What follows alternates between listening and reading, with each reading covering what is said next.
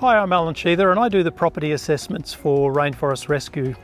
One of the plant families that's quite important to the Daintree Rainforest are the primitive flowering plants. And with me today is a laurel, so a member of the Laurel family.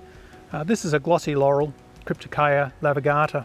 The lovely red fruits are eaten by quite a host of rainforest birds, cassowaries, but also one of our more unusual rainforest floor dwellers, the musky-rat kangaroo. These small primitive kangaroo species often cache their food so that when lots of things are happening, they can put them away for later use.